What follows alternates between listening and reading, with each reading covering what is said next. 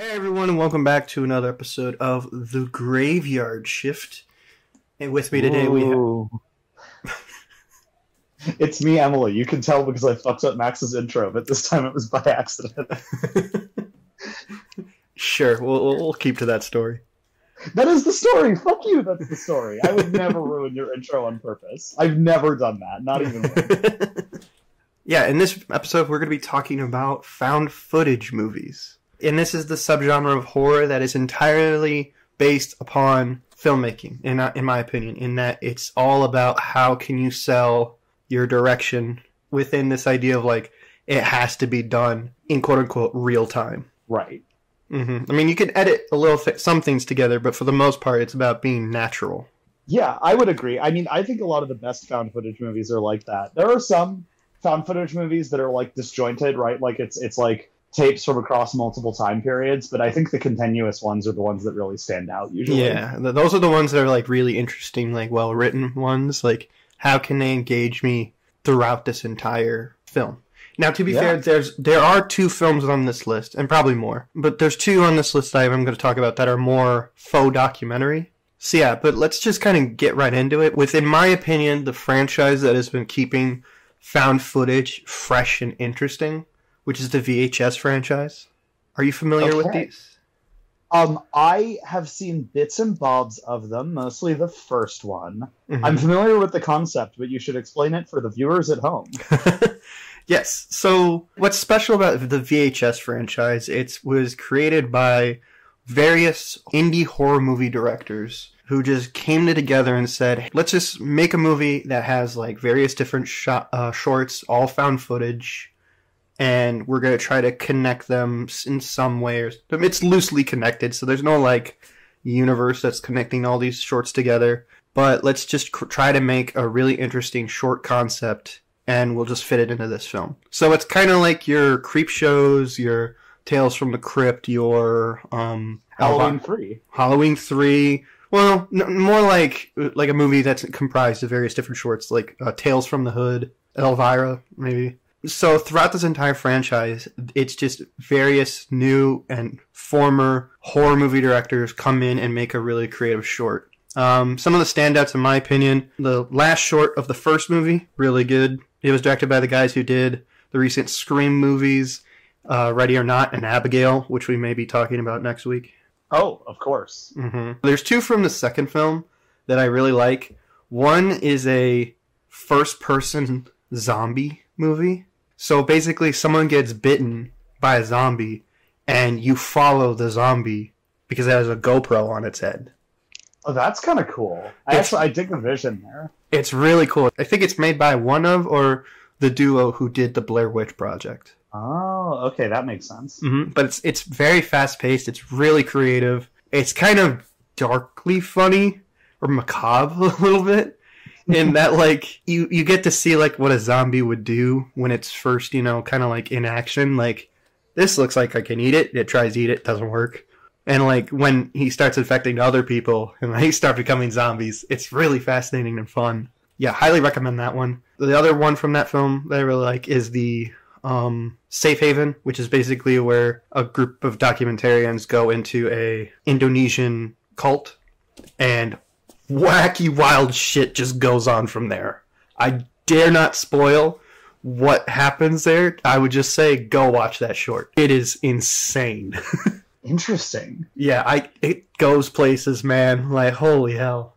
You could skip the third film in the franchise, skip VHS Viral. It's not really that good. It was the film that kind of, like, put the franchise on hiatus for a long time. Like, a good 6-year gap between the third and the fourth film. But I think the fourth film in this franchise, VHS 94, which is, the idea is that all these films are within the 90s. That's a cool concept, I suppose. When was that movie made? 2021. Gotcha. Okay, so doing the 90s nostalgia thing, I respect that. It's really good. I think this one has, like, my favorite shorts out of all of them. Like, each short in that film is so unique and so creative. Like, just gotta say, Hail Ratma. I don't want to, like, that is a very fun short in that, like, a local newswoman goes down into a storm drain for a news story about homeless people. And I'm just going to say what it is because this might intrigue you. She encounters a half man, half rat creature that the homeless people worship. That's kind of fucking awesome, not gonna lie. Dude, you gotta look at what this thing looks like. It is so cool. Alright, we'll get my live reaction right now to looking up Ratma. Oh shit. Right? Fucking A, okay. Yeah, it is awesome, man.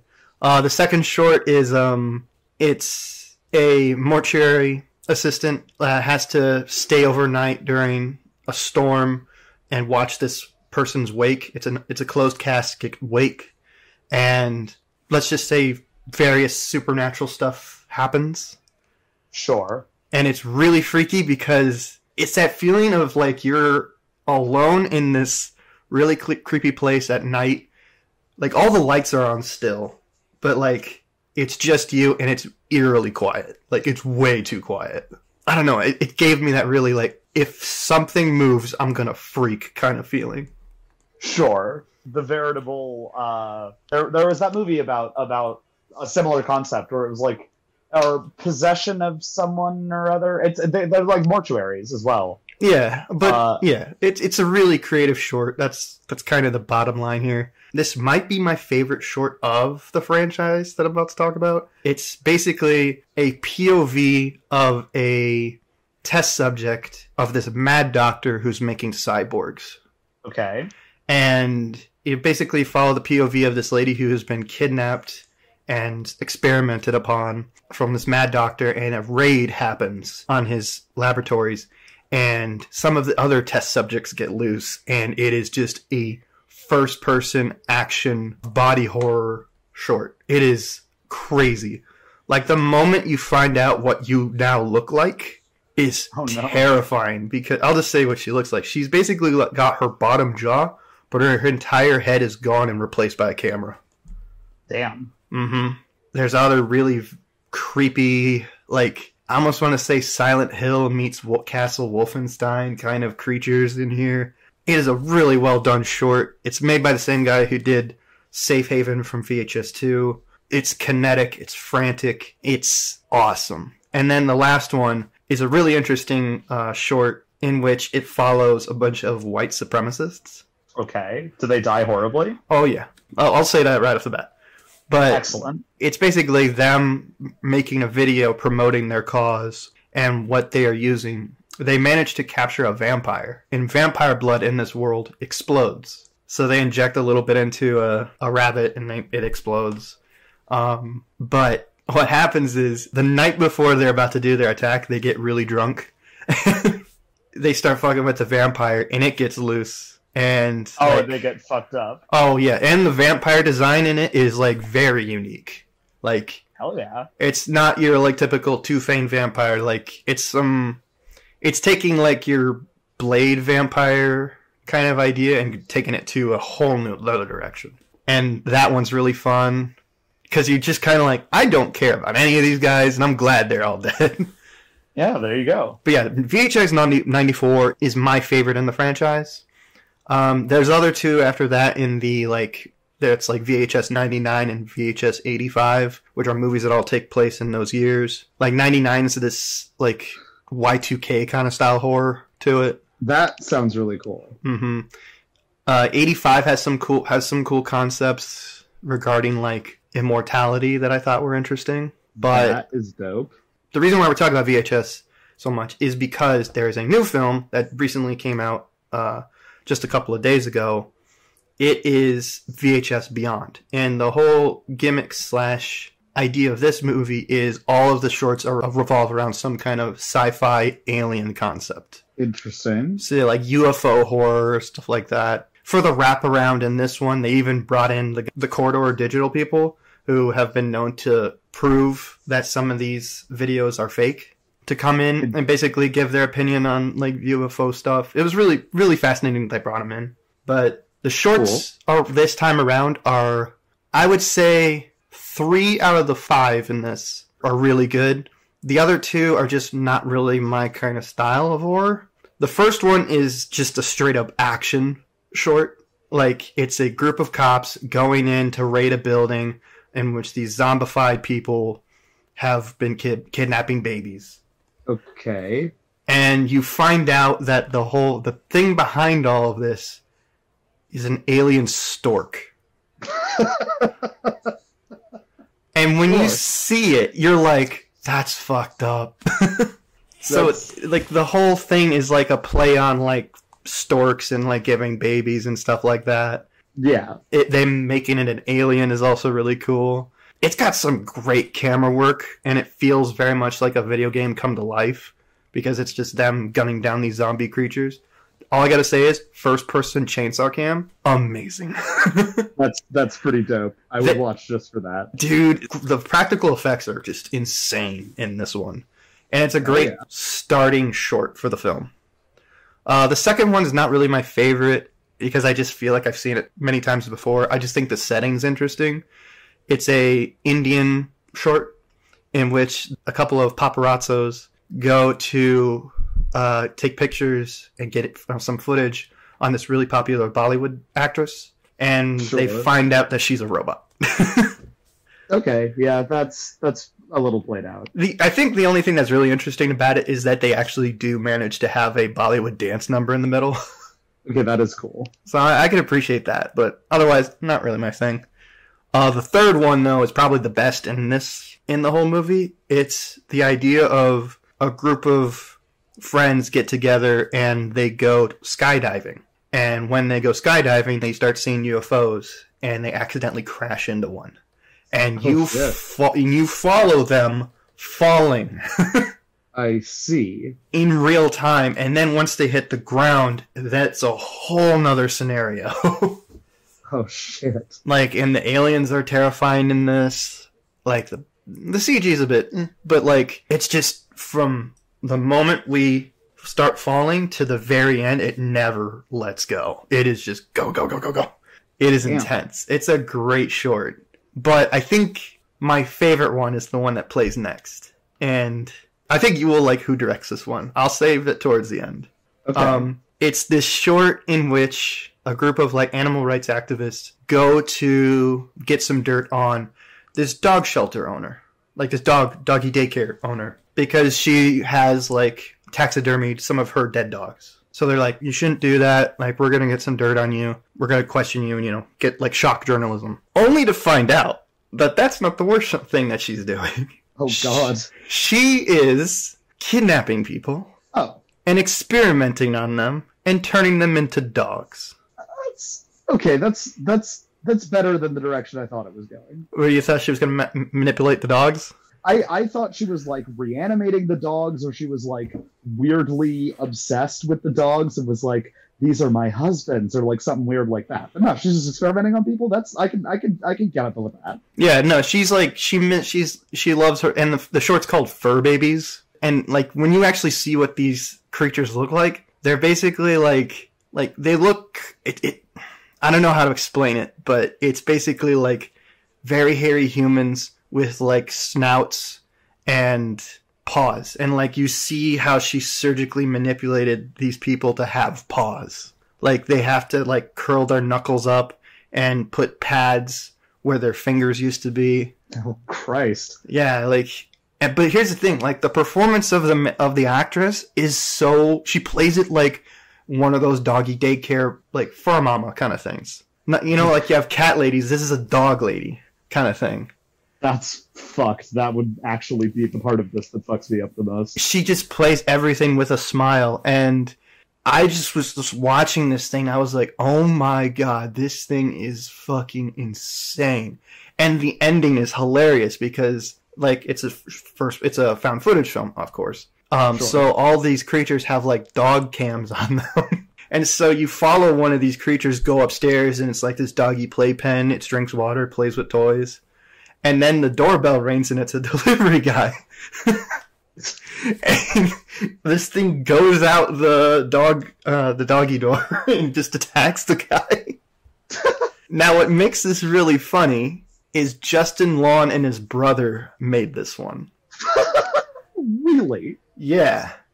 I guess that explains why it's funny. Uh-huh. Oh, it's Long's so a funny funny. Guy. It's really funny. Like, even when, like, you're following, like, the dog or the animal rights activists, it's a lot of his kind of humor.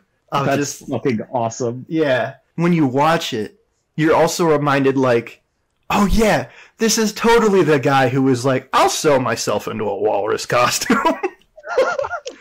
Because it feels like the best part of Tusk. That is a ringing endorsement. Well, like, for me, I love Tusk, but I just don't think, like, there's parts of that film where are just really bad. I love the whole concept of that movie because it's just so batshit insane. That feeling is in this short. Excellent. I mean, that's exactly what I would want. Yeah, it's amazing. It's probably my favorite short of this franchise, just of how creative and wacky and fucked up it is. Excellent. And it's like, it's never hurting the dogs. It's hurting the people. Yeah. Like, I mean, that's fine. It works on John Wick rules. Harming a dog is ontologically evil. Harming a person is Tuesday. Yeah, that's exactly. The rules of movies. And just to kind of say what the last short is about, it's this woman who wants to be a reporter and a documentarian. So she's put herself in the middle of like I think it's like the Arizona desert or Nevada or Arizona, around that area, and basically interviewing people about these lights that happen. I think they're kind of trying to connect it to like the Phoenix lights, but eventually she actually stumbles upon a UFO. Okay. And she goes inside it. And from there on, she just basically, she's a documentarian, she's a scientist, so she has to explore all these little things. And she touches this one thing and it cuts her. And the UFO has a system that if you get hurt, it will repair you.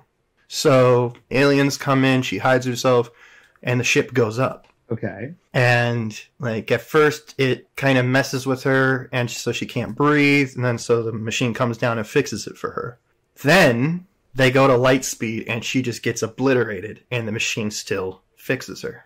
Oh Christ, I see where this is going. Yeah, and the thing is, just to make it even more weird and fucked up body horror, is that when she was exploring, she found a spider and an octopus in these containers. I shouldn't say just a container, but like an alien-looking container, implying that they're experimenting on these creatures. And when you see her after she is put back together, the ship only recognizes the DNA from those creatures. So she just she has 6 eyes, she's got tentacles, and it's weird. It's not my favorite short because it's very slow-paced. And the ultimate, like, reveal at the end isn't all that impressive to me. But I like the concept. I like the concept too of like it is called Stowaway. Like, I think that's really cool. Just someone just too curious for their own good, getting stuck on an alien spaceship, and it's like, it's not the aliens' fault. Right. They were like, we didn't do this. But yeah, it's made by Kate Siegel and written by Mike Flanagan. Oh, I know Mike Flanagan from something. Where do I know him from? Haunting of Hill House, Dr. Sleep, Oculus. I'm blanking on it right now. Midnight Mass, I guess. And Bly Manor, that's what I know him from. Bly Manor, yeah. Bly Manor and Midnight Mass. Midnight Mass, yeah. And his wife directed this. Hell yeah, that's awesome. This new VHS film is very good. I'm very curious to see whether they take the franchise going forward next, just because I love this franchise and seeing just creative directors come up and do their own thing. I think we're going to move on from the VHS franchise. Is there any particular found footage movie you want to talk about? I mean, there are some of the like weird ones that take place on the internet that I think you guys have discussed in previous years, like Unfriended is an interesting movie. Yeah. But that's a kind of style of found footage that I personally want to see more, partially because I think the traditional, like, finding a camcorder full of footage that tells a story based on, like, fragments, I think that has already, they've made the perfect movie out of that already, and I personally just do not believe that it can be topped. So I want to see found footage go into new territory, essentially. Okay. I'm curious what that film is. We can skip to it if you want. Yeah, it's Cloverfield. It's 100% Cloverfield. All right. I'm going to be this guy. I'm not a huge fan of Cloverfield. Interesting. We're reversed from our usual roles. Yeah. Because I think Cloverfield is brilliant. Aside from being probably the best movie about 9/11 ever made. Jesus Christ. I think it is the only movie that has been able to appropriately capture what it was going for with 9/11 in a way that doesn't feel like dramatizing or making light of the issue because they frame it as a horror movie as opposed to being like a dramatic, like, this is what happened that fateful day. Or Flight 187 or something like that. Yeah. Yeah, or where it's this kind of like feeling of like, oh, by the end of it, we're still America and we're still, you know, like we're still a country and stuff like that. Like this is, I'll agree. Like this is more like the immediate panic of just this thing you have no idea what's going on and you're just trying to run for safety and hopefully find your loved one. Yeah, and that's the thing is it captures so well that feeling of being at like the ground level of something that is so colossal in scale that it can't even necessarily be comprehended by people who are in that situation. It can only really be comprehended by a fucking drone cam shot above the city like we see in every Godzilla movie, right? Yeah. But this movie never goes there. It only, for the most part, outside of the ending, it only really shows us what it looks like from the very, like, ground level of the street. Yeah. And I think that was such a creative way to do a movie with a big monster. I think it works really well, and I really enjoy how chaotic and frenetic and disorganized everything feels as a result. I think it's so cool and unique, and it makes me so sad every time J.J. Abrams makes a bad movie now, because I've seen this. Well, he didn't make this. He didn't make this. He produced it, though. He produced it, but Matt Reeves made this. Okay, that makes more sense. Yeah. I'm still mad at J.J. Abrams. Rise of Skywalker, go piss in a fucking creek, dude. I'll let you have this one. Thank you. I'm just going to be mad at J.J. Abrams for unrelated reasons, but it makes sense that the incredibly talented Matt Reeves made this movie because it's very, very good. Mm-hmm. I think I am not a person who gets scared at horror movies easily. It simply does not happen. All right. The tunnel sequence in Cloverfield, that is a good sequence. To this day, freaks the absolute fuck out of me. I can't even think about it without getting like chills. It's so unbelievably gross and creepy and well done. And I love Cloverfield so much. The sequels I haven't even bothered to watch, but I love the original Cloverfield so much. And I know that you're about to shit on it. Or not maybe shit on it, but criticize it, which is fair. And I think criticism of things that I like is allowed. Here's what I have to say, and it's just a personal thing. Like it's not like a personal thing. It's just that when I watched it, it just didn't blow me away. Like I really couldn't get into the characters that much. Mostly, that's fair. Like I mean, and upon hindsight, T.J. Miller, that too. Well, yeah, but plenty of things with T.J. Miller in them are still good. Like the first I know. We're going based off X marathon rules. One fuck you per review. Oh yeah, dude, fuck you, T.J. Miller. Eat absolute shit and dick. That guy's an asshole. But yeah. You know, unfortunately he had a really good agent for a while there, so he's in a lot of stuff that's good. Mm-hmm. Yeah, it's just, I mean, that wasn't the reason why I originally didn't like it. It's just, I think for me, there's just some parts where I'm like, we're covering vast distances in real time here. Yeah. Like, we're going like 20 blocks in the middle of like this war zone to places here, and there, and we have to then climb up an entire building that's on its side. I don't know. It was just things like that that were just kind of bothering me of like, how and why? Like, that's completely fair. That explains a lot because I have never in my life given a shit about that kind of thing in movies. When I'm watching a movie, my suspension of disbelief is fully there. Like I am not a person necessarily who's going to go in and pick at the logic of how things are happening in movies if the movie is going to be cool as fuck about it. And that sequence where they climb up the building on its side, cool as fuck. I was super into it. So that did not necessarily take me out of it. I think for me, it's the thing about, like, I didn't really give a shit about the characters. Because, he's going up that building to get his ex-girlfriend. Keyword, ex-girlfriend. Yeah. So I'm just like, my dude, run. Yeah. Like, she's proven to you it's over. I get you're trying to be a white knight here.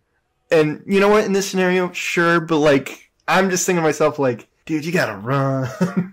And yeah. I don't know, like, I'm never usually that kind of person to, like, be like, why didn't you do this? Why didn't you do this? Because I'm usually more, hey, let the storyteller tell the story. But when it's like a found footage and you're in this real moment with people that are supposed to be naturalistic and real, them doing, like, stuff that's in a traditional Hollywood movie seems a bit more far-fetched, in my opinion. That is completely fair. I think part of the reason I probably liked it then is because I was not colored by its identity as a found footage movie, personally. Okay. Yeah. I came into this viewing it much more as this would be a story about people running around New York, and the big monster would kill some of them and not kill others. And they were mostly there as objects to have violence done or not done onto. Mm-hmm. And that I was in for. Because obviously all these people are assholes. That's why I'm watching the movie. Like none of those characters are likable except for maybe Lizzie Kaplan's character. But that's like, I'm not here to get necessarily engaged with these characters. I was there to see some crazy shit happen. And crazy shit definitely happens. And it's filmed from a unique perspective that you don't typically see for this kind of movie. Okay, so I will give the film that, like, for like the kaiju, like monster movie genre, this is so unique and I love the perspective of that, and it's just, I love that about this film. But I can never find myself wanting to go back and be like, I'm invested in these characters. I'm more like, I kind of want to watch some scenes of the monster here, but it shouldn't be because that's not the point of the film. Yeah. But I mean, I don't know. I like it on the basis that it feels like such a unique experimental take on both what a found footage movie can do to emulate what like a big budget Hollywood movie would do, but like from a unique filming perspective, Mm-hmm.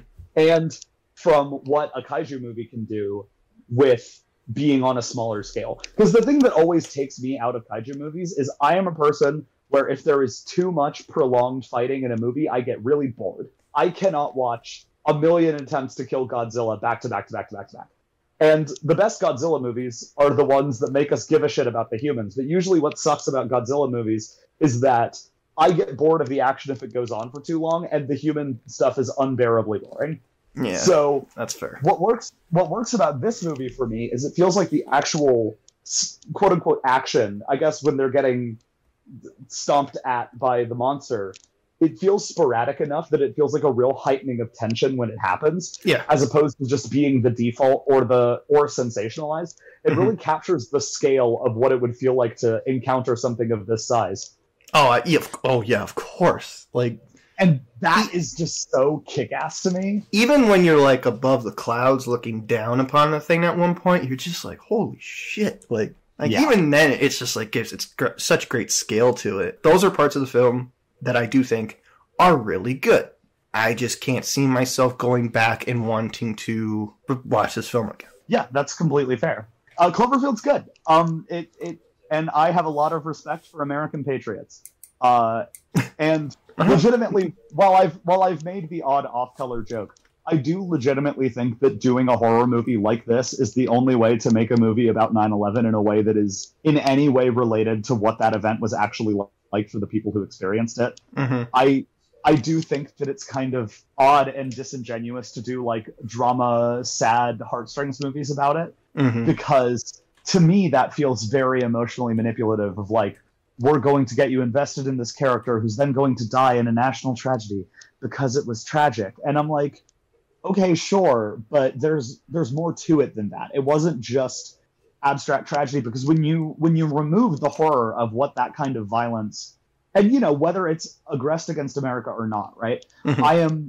I am generally not for doing like sad tearjerker stories in that kind of context, because I feel like it's important to represent what that violence actually looks like, because it's not sitting there and getting really sad about what happened. It's chaotic and loud and horrifying. It's death on a mass scale that we can't even visualize as normal people, mm-hmm. right? And so I think making art about things like that in this frame is incredibly impactful and important. And I do feel the need to say this because I've been a little flippant about 9/11 during this segment of the video, mm-hmm. but I do want to seriously talk about the fact that I think as a piece of post 9/11 art, Cloverfield holds up really, really well for what it's trying to do.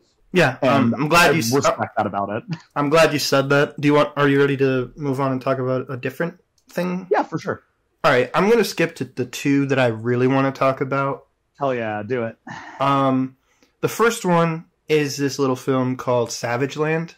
Okay, I've never heard of this, so give me the pitch. Okay, so this is a faux documentary movie about a small Texas town on the border between Texas and Mexico, that in one night it just becomes a ghost town. Less than 1,000 people overnight just gets wiped out, and only one person is alive to tell the tale. And he gets arrested and put on trial, and eventually gets the death penalty. But the film follows what happened that night and if he did it. And the only thing that we have of anything that went down that night is the man who survived the whole night, his camera and his photos that he took throughout the night. We've talked about this in a video before. Not in a video, but we did talk about this off mic once. Okay, sorry, my memory's getting mixed up. No, not a problem at all. But like, this film, in my opinion, is what I love about the found footage genre. Even though like there's no real footage of the event, it's just photography. So it really plays on the idea of like every picture is 1,000 words. What also is really important about this film, especially like what political environment we are in now, is the guy was a illegal immigrant. Okay. So they immediately put all of the blame on him because of his race, because of his lack of citizenship, the fact that he was kind of weird beforehand, like he was a very quiet, reserved guy who would just take pictures of things. Like he helped around town, but he was never that guy. So when like he was the last person alive, they were like, he did it, we're gonna arrest him. And no one dares to question what happened. They're like, we got someone, we're gonna count it, done. Because this was a town of mostly illegal immigrants and maybe some citizens. Okay. And it really plays on that like racial political tension that's in that area. And that's why I say it's a film that's more important today regarding a lot of political environment, especially around the border. And this film has a lot of things to say regarding that. I think they handle it in a way that's really interesting and really not like, it doesn't feel like stolen valor. It's like, we're just going to show what it feels like to be in this situation. But where the horror comes in is with these photos. You don't know what this was. The film heavily implies what kind of, I want to say, creature it was, or like creatures. Okay. But they never like outright say it, and they never outright show it. They just give hints of like one moment they're down and one moment they're up. But interesting. Yeah, and it's just this really well done tension, and you only ever see these things in blurry silhouettes. That's and kind of I dig that as a concept. And sometimes some of the more terrifying things about it is that you look at these photos and they'll zoom in on a part you weren't looking before, and you just see two glowing eyes like staring at you in the dark, and just seeing how vast and how just fast and violent this night was, and this guy was just trying to take pictures of everything going on, and it's such a well done horror movie. I watched this movie at night in the dark. I couldn't sleep. I had to like kind of like, okay, put on some like sleeping music or something like that. Just kind of like, I need to calm down. Oh, Jesus. It's that creepy because it plays on the idea of like there's something in the dark there. And the way the film ends, it definitely plays on this idea of like, we don't know what happened to this. What happened here? And whatever it was, it's just out there. And like, if it's just going to still be out there, then like, what are we to do against it? Interesting. Like, it's very well done, and like two of my favorite characters in this film are the reporter that actually goes and like combats all of these like racist claims and things against people, and he's just the guy that's been like, hey, I'm trying to find out what actually happened here. And when these photos are released, they're like, bullshit, not real. And he's just like, how are they not real? I literally just took them out of the camera. Like this is a roll of film. And yeah, they're like, we can't use them as evidence because what are these supposed to be? Like this is absurd. But it's like, but it's what happened. Interesting. You never think about that with monster movies, huh? Of like, people have to look and solve these crimes and be like, huh? Yeah, exactly. Was this a coyote or was it a werewolf? Yeah, I just imagine like you go like the crime scene reporters after like a Friday the 13th film, like, how the fuck did a canoe paddle get there? Like, but no, yeah, it does play on that a little bit of just like, we can't solve any of this. And one of the other character I really like in the film is like this former retiree Border Patrol agent who is very like neutral about the whole thing. He seemed like one of those guys who who did the job but never really has like any bias against Mexicans or anybody. He's just like, it was a job and this is how I see things, and I have to, you know, watch out for drug dealers and such like that. So he like investigates the site afterward, and he's just like, I don't know how there could be blood trails everywhere but no bodies. That just doesn't happen. If this were like a gang-related attack, they would want to show off that they did this. But like, this little small town has nothing going through it to be of any use for like a drug deal. Right. So he's just like, this, nothing's adding up here. It's just a very fascinating movie. Like it's a Halloween film I want to watch from now on because of just how like creepy and well done it is. Yeah, I mean, you've definitely convinced me to check it out because it sounds really interesting. Mm-hmm. And yeah, it's a faux documentary, so like none of the shit happened. They make they make it sound very real, and like, especially with like, they show a racist podcaster in the movie. Oh shit, they got Alex Jones? He is very Alex Jones coded. That's awesome. So like, you're like, yeah, I could buy that. Yeah, and this film like came out in like 2015 too, so it's very ahead of its time. Awesome. Yeah. But the other film I want to talk about is another faux documentary. This one's a little bit well known in that it's that film that like if you talk to certain horror fans, like, hey, you've heard of Lake Mungo?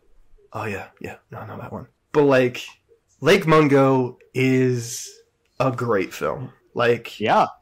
Have you seen this? I know about it because I am friends with many of those horror fans. Exactly. Like, what I love about it is that for everything that I said, like, about the scariness of Savageland, Lake Mungo has that, but it has such a good beating heart to it that's so relatable. It just makes the film more than just wanting to scare you. It's wanting to tell the story about grief. Interesting. Maybe I don't know what this movie is. I didn't think it was about that. So, Lake Mungo is a movie about a family who lost their daughter to a drowning incident. And over the following weeks after her funeral, they start noticing things around the house in photographs, in videos, and they think that she's still there somewhat, like as a ghost. So they're documenting it. The brother is, getting footage of everything going on, and they get a medium to come in, and various things start to happen. And what I love about this film is that at every turn, it proves that there's no supernatural stuff happening, but then something happens where you're like, but wait, how did that happen then? So it's trying to, like, be that rational mind of, like, no, this isn't real. Like, this is not real. She's dead. There's no way that there's anything in the footage. But what's really funny is at the very end, it pulls the rug out under you of like, oh, you've been looking over there? Look over there. And you're just like, holy fuck, she's there. Oh, shit. And it plays on that pattern-seeking part of all of us of like, I think I see a face in the background there. Oh, God. And, like, the mystery regarding this poor girl is very fascinating. And there is a scene in this that is horrifying. Not in, like, a gruesome way of, like, Terrifier or an extreme cinema film. It's a concept and an execution that is just terrifying to me. Do you want me to say it? Sure. Okay. So they eventually follow this paper trail of all these things leading to this container of stuff that was buried at Lake Mungo. And they're like, okay, well, let's look through this. And in there is a phone, something with a video on it. And they're like, okay, let's look at this video. And we find out that this girl went to this place when she was with a bunch of friends, and she just kind of walked off on her own into the darkness. And you see what she saw. And in the darkness, at first you see a little speck. And as she gets close, she sees herself bloated. Okay. And it's terrifying because you're just looking at something that's like not supposed to be there. How they do it is very slow paced, and because it's this like 2005 level like shitty phone recording, you're just like, what the fuck is that? And then you're also like, how is she seeing herself? And having video evidence. I think I'm doing. Yeah. No, I get it. That's fascinating. And so what is that like? What's the implication there? So from what like I can say about the film is that, and it's very left up to your interpretation because they never really like go beyond like, hey, what did that mean? Like, what did she see? The most that we can say is that like leading up to the event that she died, it was this thought of like, I am going to die very soon. So she was trying to either, get to the point or trying to live up and try to give as much information as she could in those final days. And then they also say that when she was alive, she would have dreams about her screaming for her mother as everybody leaves the house. And at the end of the film, the family moves on and they've accepted that she's gone. We have to move on and like accept what happened. And they leave the house, implying that she was seeing premonitions of her ghost form way beyond before she died. And there was nothing that she could do. So she just knew that eventually her family was just going to up and leave. Man, that's fucked. It is fucked. And at the end of the film, what's really scary is like earlier in the film, they made a point to say that the brother this entire time was faking the footage. Okay. So halfway through, you're just like, all right, so the whole thing's bullshit. And they're like, yeah, but we're still going to go down this because we want to at least know what happened and what, because we find out that she was having sexual relationships with her neighbor and his wife. Oh, fuck. Yeah. So there's that going on. They eventually dig up the grave again just to be like, okay, is she still there? And like the thing is like the dad has already kind of moved on because he had to ID the body, but the mom didn't want to see what she looked like, so she still has this thought of like she's still out there. So it's God. Just this family trying to like cope with what happened. And at the end of the film, that whole scene with the camera happens, and at the very end of the film, they pull back at all the footage, the faked footage originally, and they're like, but look over here now. And they start seeing her in that footage. Oh. Seeing that she was all that. She was there. We just weren't looking in the right direction. I see. So the footage wasn't faked. No. Well, eventually it was doctored initially, but when they go back and look at the old footage, they look a little harder and they're like, what's that? Fucking hell. Uh-huh. See, I get fucked up by like scary faces and shit in the background of things, so I do feel like that would work on me. And I think that's what makes that scene with the bloated body so terrifying. Because it is like that kind of internet horror, like, what the fuck is that in the background? Right. It's a great film. It's emotional. It has great scares to it. It's like one of those films that like I have to recommend to everybody. Yeah, fuck yeah. I mean, it sounds like you really dig it, which is awesome. And you made me want to check it out. Like now I'm kind of like, I should probably watch this because it sounds really good. Mm-hmm. Just be careful because if you see it in the dark, you're going to be fucked up for the rest of the night. That's fair. Again, I don't normally get scared by horror movies, so... I don't know. Something about this and the emotions behind that, because, again, the film is very emotional and you're caught up with these characters. So when you see something so fucked up like that for this poor girl who's just having to face the fact that, like, I'm going to die, you're just like, oof. Yeah. Yeah, very... No, that's dark very for sure. It's dark. It's sad. It's very sad. I don't know how many more films you want to talk about. Like, I really don't have much to say about the Paranormal Activity movies. I think they're fine. Just never really got into them. Yeah, that was never one that really appealed to me either, which is weird, because I normally like ghost stuff more than I like other kinds of paranormal movies. That's just me, because I think ghosts are so thematically interesting to me. Like, there's a lot you can do with ghosts as a narrative tool. Oh, yeah. And I tend to seek out ghost movies because I think there are a lot of really interesting concepts that you can do with that. Like Pulse is a Japanese movie. It's not a found footage movie. It's a very, very good ghost movie. And that just kind of set me on a love of ghost movies that's persisted my whole life. But I don't think Paranormal Activity does very much that's interesting with them. Not really. It doesn't. It just kind of feels like there are ghosts, maybe. Ooh. Yeah, I saw some, and this is not my original thought, but I've heard someone say that, like, every Paranormal Activity movie has all the interesting stuff in the last 5 minutes that takes the ongoing story, pushes the lore a little bit. Yep, basically. So yeah, I'm just like, I don't want to watch that because it's going to be an hour of just people doing dishes and shit like that. Like, that's not scary. Yeah. No, I completely agree. And it's crazy because, like, how are you going to let yourself get outdone by fucking Unfriended in terms of actual thematic usage of ghosts? Yeah. Like, say what you will about Unfriended. We've talked about it. That character being a ghost works. And it makes sense as to why it is. As opposed to Ghost Because Scary, which is lame and dumb and makes me mad. I want good ghost movies. Stop using ghosts if you don't want to engage with what you can do with ghosts.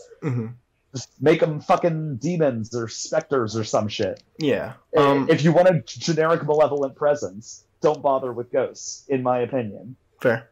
I mean, okay, I guess we have two more things we could talk about. One, we could talk about real quick and just give it praise and for the whole genre. The Blair Witch Project, we gotta just mention it because it is the film that started this whole subgenre of horror. And I think it's good. It's never been my favorite. Yeah, it's one of those things that's more interesting to look at as like an artifact of the entire style of filmmaking, more so than it is its own independent piece of art. Not to say that it's bad, but I think the things that spawn from it are much more interesting than it is itself. And I think part of that comes from the fact that there is an argument to be made that the way that independent horror filmmaking looks now is at least partially because Blair Witch showed how much you can do with not a lot of money. And so I think that it's one of those things where it's like, it's such an influential cornerstone of a movie, and it matters so much to the way that found footage movies are, the way that independent horror movies are. Like, there's so much great stuff. It's fine. It's just one of those things to me where it's more interesting as a historical artifact than it is as a film. That's my take. I agree. And that's the thing. I just got to give it praise. It's kind of like Citizen Kane in that, like, you got to give it praise because it's the film it started the modern film. But, like, I mean, that's all right. Yeah. Yeah. It's like, it's good, but it's not. A lot of the things that it inspired wound up being more interesting than it is itself. Exactly. Yeah, pretty much it. Yeah.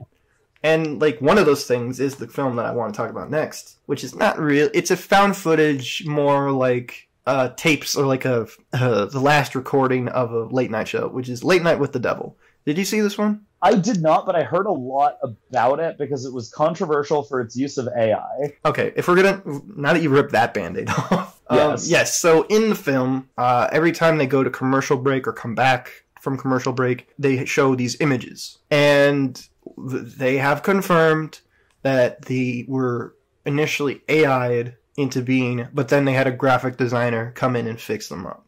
Now, do I think they should have just got a guy to draw them up? Because when you actually look at what they're talking about in the film, you could have gotten some guy to draw that. I'm going to be real with you. Like, they're not that special. Like, they look like cut to commercial cards from a 1970s talk show, but they're also not on that lawn, and there's so many other things in this film that were created by people. I honestly think it was just a cost-cutting thing. Now, if this were a bigger budget Hollywood film, then I'd be more pissed off. Yeah.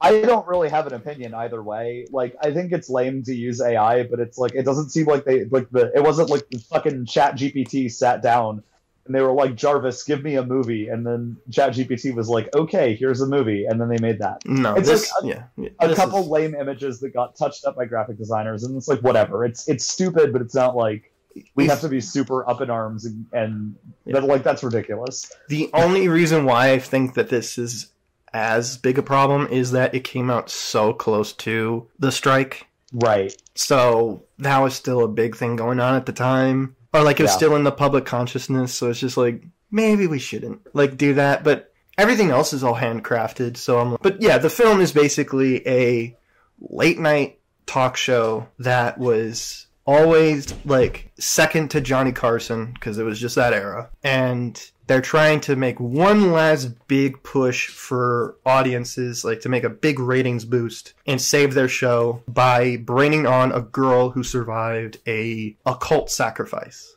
Okay. And she's claimed to be possessed by something. And they're basically going to bring it out and talk to it. And interesting. The things that work in this film is, one, David Dastmalchian is fucking incredible as the host, Jack Delroy. like, I just got to gush about David Dastmalchian. He is one of the best working character actors we have right now. What else was he in that I know him from? Was he Polka Dot Man in Suicide Squad? He was, and I was just about to say, I love this man so much, I dressed up as Polka Dot Man. I love that character. I love him in Dune. I love him in Oppenheimer. I love him in Ant-Man. He's the guy who is like, Baba Yaga.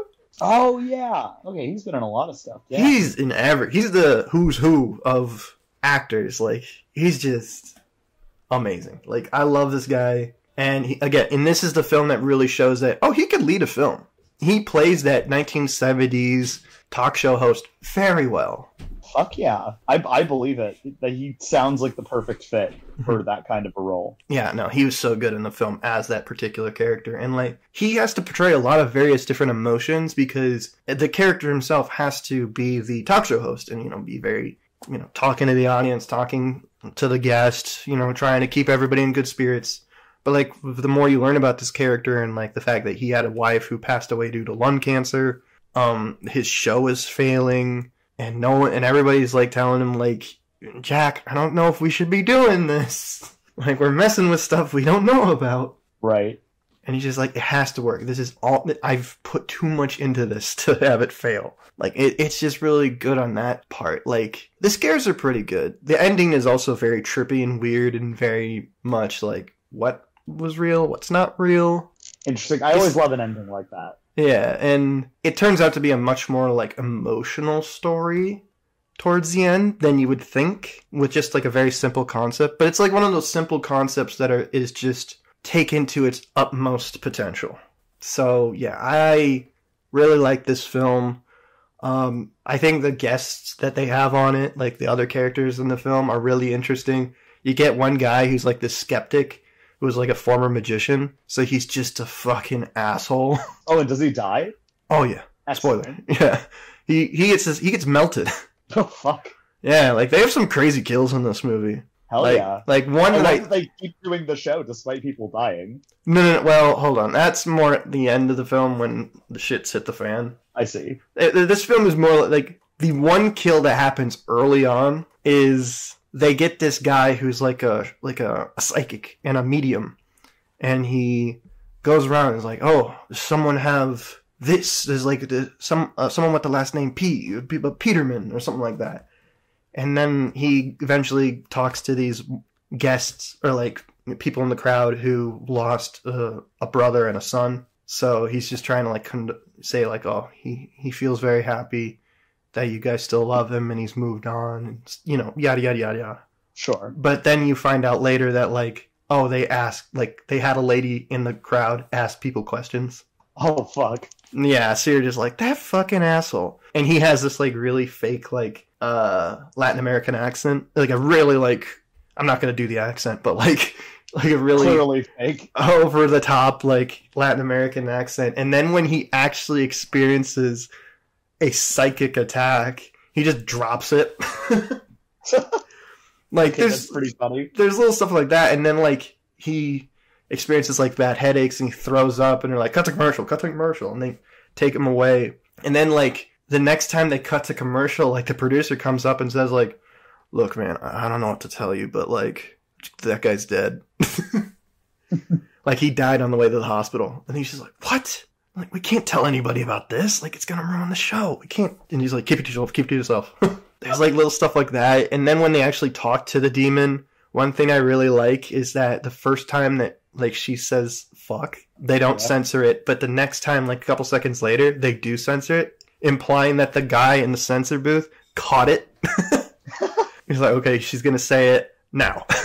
You know what? You're convincing me that I should watch this. You're selling me on too many movies. I don't have time to watch all of these. I know, that's the thing. But it's just like, this is what I love about the found footage genre, and I'm kind of going to wrap it up here in that, like, it's this genre that is made to inspire creativity at its purest form. Because for me, I've always seen art as this thing of like, you can draw whatever you want on this piece of paper, but you have to remember you are bound by this piece of paper. Right. So that's how I see found footage. It's like you can do whatever you want, but you have to keep it in this style. You have to keep it in the style of naturalism. And, like, it has to be in real time. It has to be with realistic dialogue. It can't be within movie cliches.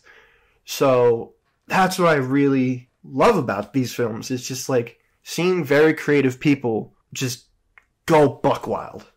And this is also a genre that has been known to be very, like, hey, we're going to make a cheap found footage horror film and put it in theaters and make a quick buck. Right. Yes, but so like, it's cool to have people who legitimately look at this as a venture and doing something creatively, artistically, rather than just trying to do whatever the laziest, most quick route to having a movie out that people will put butts in seats. Mm-hmm. If you want an example, The Gallows.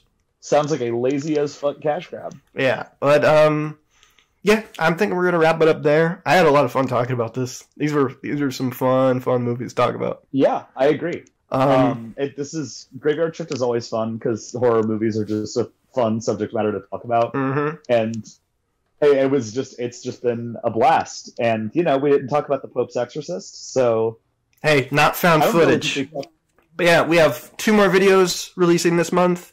We have our monster movies part 2. Watch the videos that I'm in. Watch the videos I'm not in. Subscribe to Max's Patreon. Give him money. I don't know what's on our Patreon right now. Not much. I still have to go in and upload a shit ton of stuff. Fair. So there's not a lot on our Patreon right now, but if you subscribe to it, I'm sure it will motivate Max to upload all of that stuff. Mm-hmm. So be the reason that our Patreon gets filled out. It could be you. All right. Yeah. So like, subscribe, and share, and that's all I gotta say. Bye.